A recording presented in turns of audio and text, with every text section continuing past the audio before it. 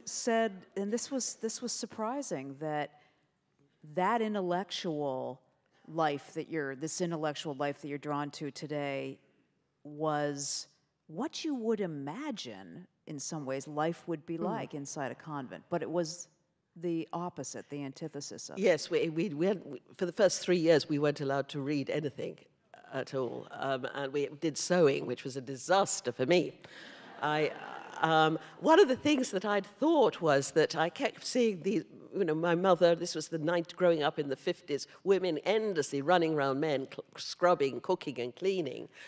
And I thought, there must be more to life than this. So, and of course, all we did in the convent for the first 3 years was scrub, cook and clean. And my sewing was a catastrophe.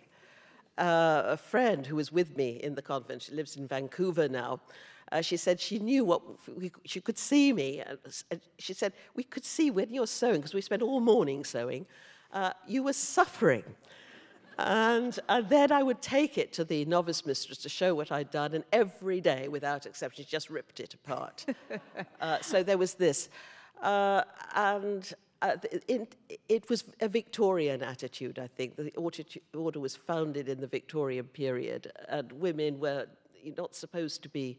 I did very well in my first year examinations at Oxford, where the convent sent me, and they thought that was really rather vulgar. Showy. It showed my plebeian background that came from trade, which.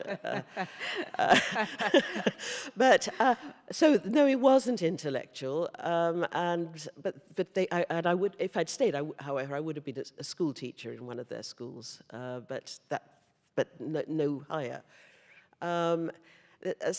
Yes, it was, but I wouldn't have missed it. I really wouldn't have missed it. I think youth is a hard time wherever you are.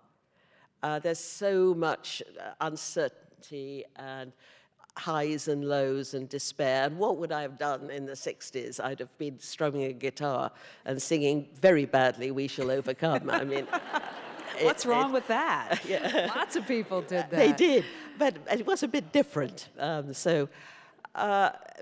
no, I don't regret it, and I look back with a certain gratitude to it.